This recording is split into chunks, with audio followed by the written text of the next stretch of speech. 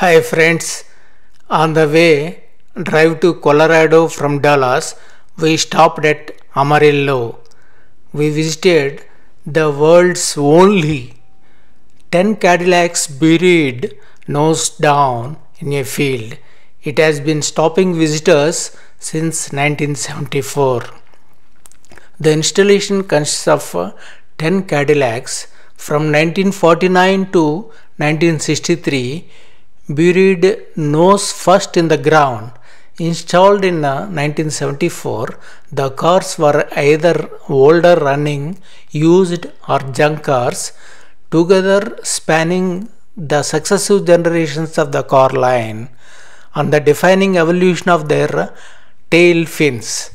As a tribute to America's best automobile, a collective of artists called Antiform decided to place 10 Cadillacs ranging from 1949 Club Coupe to a 1963 Sedan in a wheat field located west of Amarillo, Texas.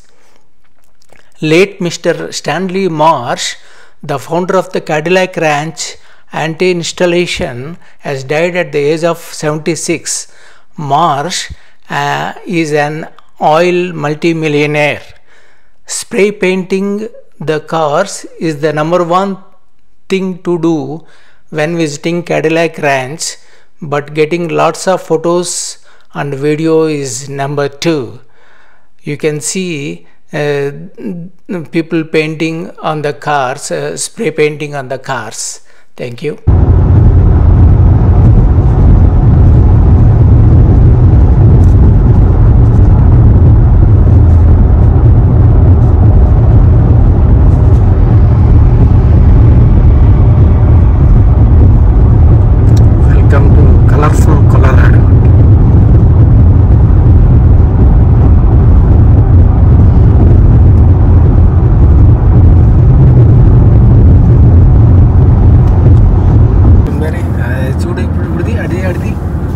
Cadillac Ranch at Amarillo.